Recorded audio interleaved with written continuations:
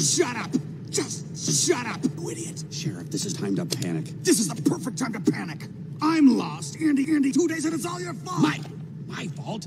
If you hadn't pushed me out of the window in the first place. Oh, yeah. Well, if you hadn't shown up your stupid little cardboard spaceship and taken away everything that was important to me. Don't talk to me about importance because of you. The security of this entire universe is in jeopardy. What are you talking about? Right now, poison. What? Edge of the galaxy. Emperor Zurg has been secretly building a weapon with the destructive capacity to annihilate an entire planet. And you, my friend, are responsible for delaying my rendezvous with Star Command.